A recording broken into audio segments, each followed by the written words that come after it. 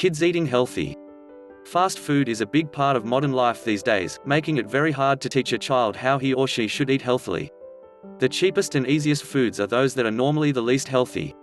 If you give your child the choice between healthy food and junk food, you normally won't like the results. Even though it isn't possible to get a child to like all healthy foods, there are some ways to get your child to try and hopefully like at least a few of them. You can be as creative as you like, as getting kids to eat healthy foods can be a little harder than you may think.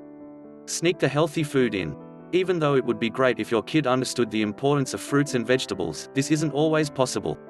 If you can't get them to eat good food willingly, there are ways to sneak them in, such as making muffins out of bananas or apples, or pizza with spinach on it. Call fruits and vegetables by funny names. You can refer to broccoli as trees, making them more fun to eat. There are many different names you can call fruits and vegetables, even making up your own if you prefer. Most kids prefer to eat foods that sound fun. Make the foods taste better. Ranch dressing is great for broccoli, while peanut butter is a great topping for celery.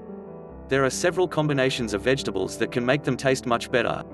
You can let your child pick a topping for a vegetable, even if it's something you wouldn't normally like yourself. Dress the vegetables up. Just as much as calling them names help kids eat healthy foods, making them look funny also helps. You can do this by making funny designs on the plate, or setting them up to look like people. Although some parents don't like their kids playing with their food, sometimes it helps to get them to eat healthier. There are several ways to make your kids eat healthier, but to make them enjoy it also has to be fun as well. This isn't always an easy task, because kids normally don't like foods that are good at can, however, be done with a bit of creativity. Hopefully, doing this will help your child develop a love of healthy foods for the rest of their lives. Thank you, please subscribe.